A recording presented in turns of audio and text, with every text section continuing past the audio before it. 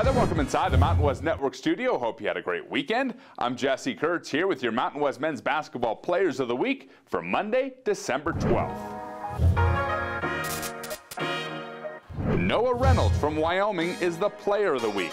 The sophomore guard led the Cowboys to a pair of wins over Texas A&M Commerce and Louisiana Tech, averaging 25 points, 4 rebounds, and 3 assists per game, while shooting 64% from the field.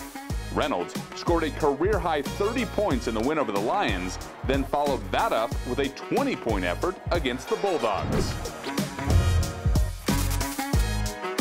The freshman of the week is Rytis Petraitis from Air Force. The Falcon forward helped Air Force beat South Dakota and Arkansas State, averaging 9.5 points, 5.5 rebounds, and 3 assists per game, while shooting 66.7% from the field.